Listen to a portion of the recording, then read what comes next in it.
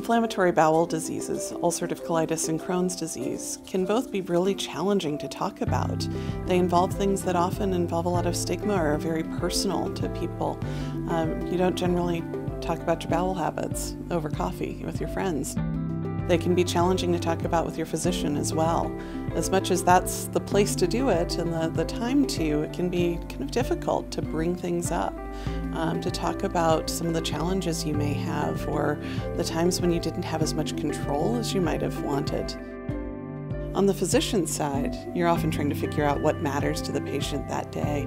You're walking into a visit where you have limited time and you're frankly forced to be a bit of a detective to try to understand what's going on with a particular patient, what matters today, and what you need to focus on.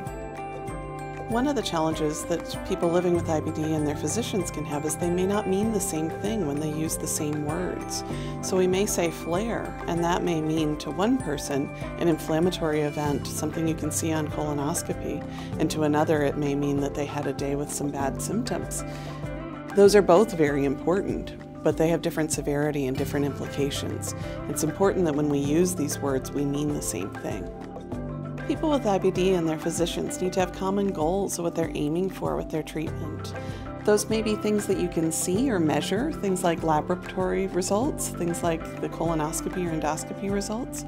It's also how people feel. And it's important that we have standardized ways to describe that and assess that.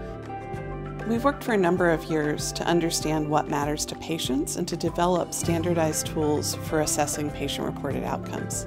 The UCPRO and CDPRO tools were developed with patients with a lot of input around what symptoms matter, what outcomes matter, and how those things impact their lives.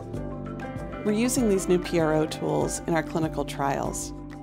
The FDA has a rigorous development process for patient-reported outcome tools, and the UCPRO and CDPRO were developed following those guidances and are undergoing review now. We hope to bring these PROs to clinical practice not only to standardize the way that we talk, but hopefully also to talk about what's going on in between visits and understand before you walk into the visit what's going on.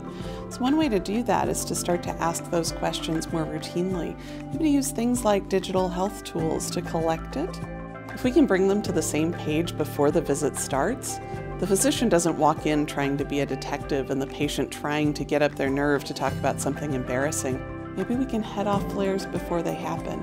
Right now, a lot of care is done in the midst of a flare. So someone's not feeling well and they come in and get treated. If we can monitor what's happening in between visits, maybe we can recognize things early.